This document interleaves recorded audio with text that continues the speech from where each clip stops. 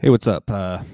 So in this video, I'm gonna be going over the Boss Katana MK2 and how I can use the effects return for my pedal platform in tandem with the Boss Katana built-in preamp and the built-in everything. Essentially using what is effectively an A/B switch on one of my pedals. On top of that, I'm also going to be going into how to use the stereo expand feature on the back of the Katana line out to expand your amp into another power amp and power a separate cab. And I'm not talking about another Katana. I'm talking about a totally different type of amp and how it all just works together. So sit tight. I'm going to be in my garage and we'll go through it. Thanks.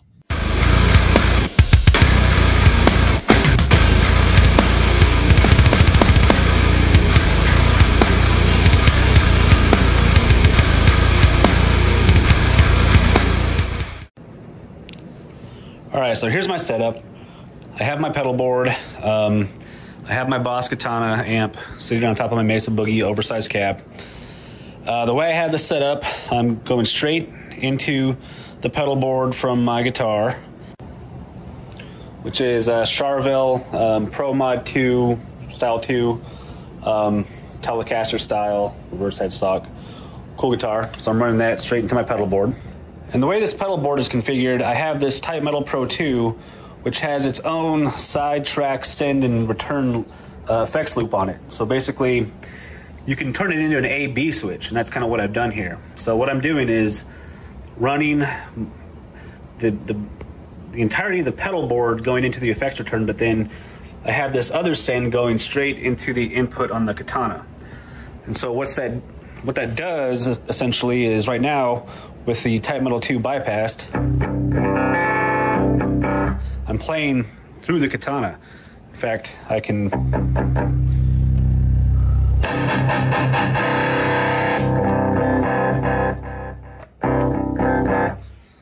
play the channels that are just on my Katana.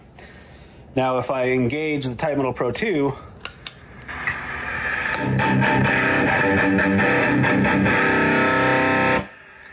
I'm now just playing through the Type Metal circuit, and everything on the pedal board is going into the effects return, including the Epic Boost preamp. Now I take it off, and now I'm back on the Katana.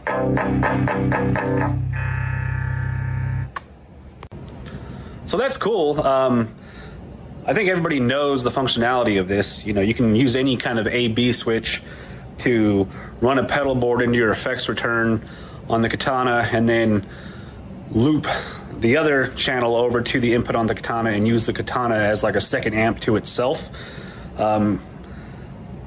It's not super handy necessarily unless you have a really specific like tone that you want that you just can't quite get on the Katana, or if you want to kind of just have a very clean preamp sound that's different than the Katana's built-in preamp. And there are some advantages here. In fact, I don't like every iteration of high gain on the Katana.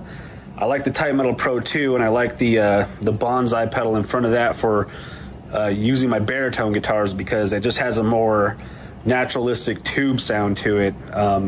You know, even though it's not tube, but it is an all analog circuit.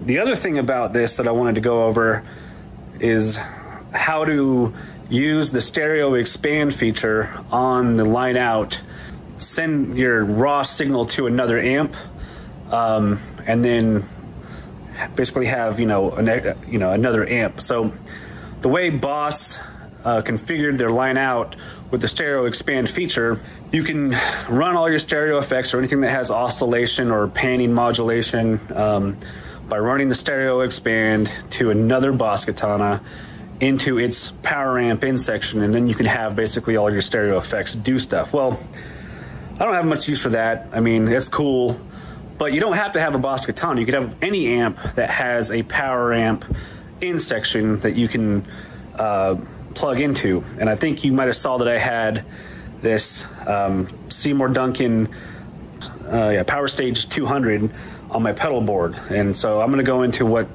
that's all about. So the second thing I have going on here, I have my pedal board going into the effects loop, or into the effects return.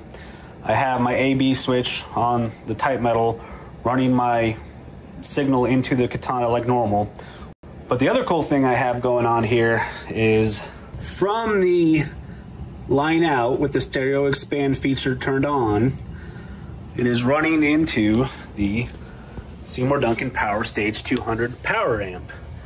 That is giving me the ability to run the Boss Katana signal without a cab simulation into my Mesa Boogie cab. And it's giving me 200 extra watts of power. So let me turn down the power amp on the floor here. So we have the Boss Katana doing its thing with distortion, maybe channel 1.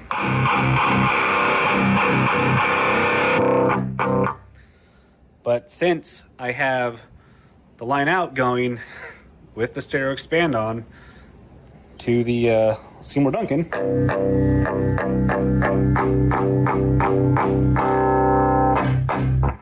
I now have this cab running the Boss Katana out just as I would any other speaker.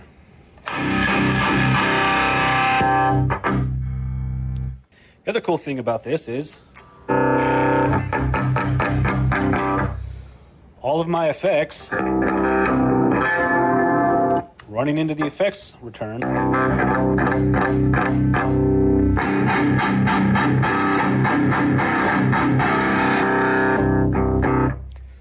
they all work. So everything that's in the effects return, even when I turn on the Type Metal Pro, comes out the line out into there without a cab sim. And so really what it allows me to do is, you know, with this A/B switch function, I can run it into the effects return as a standalone preamp with, you know, everything that I want dialed in for that particular sound. And then I can, you know, click it back over to just go straight into the Katana itself and still be able to run it out to a separate power amp. And all that stuff just cycles through with each other. And it's pretty cool. So, yeah, if you have any questions, leave them in the comments, or, you know, you want me to clarify anything that I'm saying here, because I'm not the greatest at communicating some of this stuff. But yeah, hopefully you got something out of it. Anyway, later.